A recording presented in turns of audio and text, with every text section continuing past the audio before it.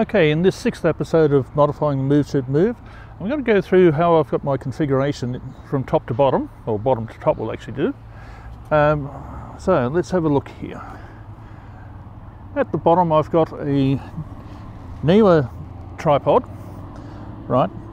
I use the second position on the tripod legs. Most tripods have got these switches on the hinges that allow you to kick the legs out, because what I want is stability. And by kicking those legs out to a wider angle, puts the feet up further apart, gives me much improved stability. I lose some height, but generally height's not really an issue when doing astro work. So I've got my fine adjustment plate here, which goes onto the bottom of this older type of wedge. So it was cheaper to get one of these guys for about $25 from AliExpress than it would be to get an entire geared head.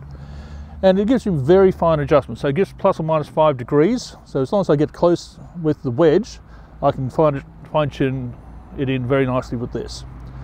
Okay, so then I've got the wedge itself, which seems to be a little bit offline there. I'll just move it over. There we go. That goes up to my 3D printed bracket. So I've just got my 3D printed plastic piece there. So if I do end up with the camera over one side or the other, it's not going to twist the whole Move Shoot Move on this quick release plate. Right. Then I've got my polar alignment phone bracket on the back here, phone plate. Here I've got the quick release plate that's mounted onto the platform, and that's with that locking screw that I described in an earlier episode. I've got the Z plate from Move Shoot Move, and then at the top here, let's go. Then at the top here, I've got a newer low profile ball head. I find it actually works really well. It's got about a 10 or 15 kilo weight limit on it, which is vastly more than we need, of course. On top of that, I have, sitting at the moment, my A6000.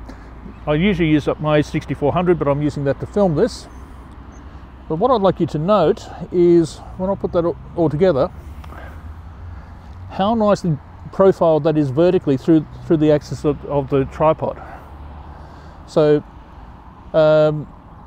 what I'll do is, when I'm polar aligning, I will align one leg of the tripod to the north or to the south, because that way any weight imbalances that are going backwards and forwards because of this the Move Shoot Move's position is over a leg where it's got a long line from the center.